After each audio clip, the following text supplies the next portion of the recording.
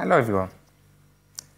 As I'm enthusiastic about the theory of relativity and expect the same from people, but unfortunately I don't see it, I've decided to share it in a different way, in a more conceptual way. So let's get started and see.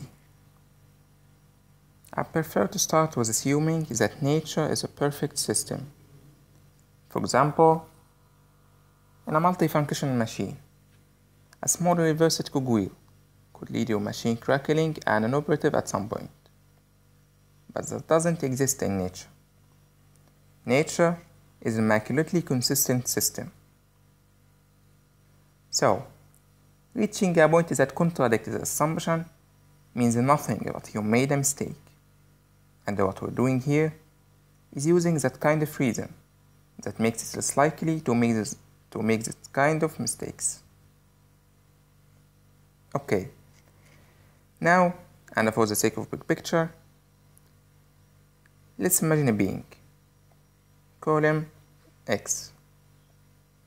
This X holds our universe, looks at it, and sees everything: mass, energy, and motion. Physics is all about knowing what this being is seeing. And there are things we're sure this being is seeing. We call these things postulates. Nothing can contradict these postulates and be right.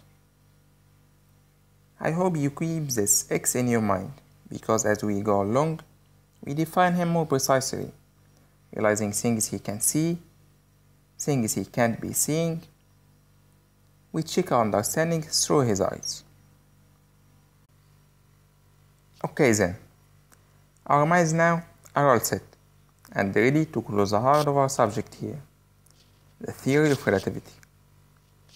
Relativity starts with a postulate that governs every motion. This first postulate can be stated as: laws of physics are the same in all inertial frames of reference. Let this be the first statement of the first postulate, and we can define inertial frame to be any object moves with constant velocity or constant speed in a straight line. Now look, we can replace this first statement with the second one. You can't recognize a moving inertial frame from a stationary one. There isn't an absolute inertial frame. And it's actually a simple deduction to get the second statement from the first one. And it is: how could you ever recognize a moving inertial frame from a stationary one when all the phenomena go the same for the inertial frame? What makes any inertial frame special? This idea expressed in a thought experiment called the Galileo's ship, which is explained quite clear here.